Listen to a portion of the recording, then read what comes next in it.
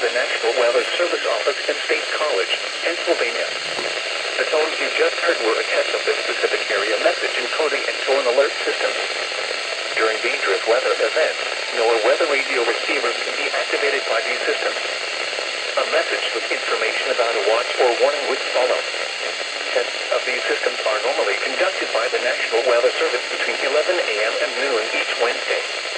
If there is a threat of severe weather, the tests may be postponed until the next good weather day. Repeating, this was a test of the specific area message encoding and tone alert systems.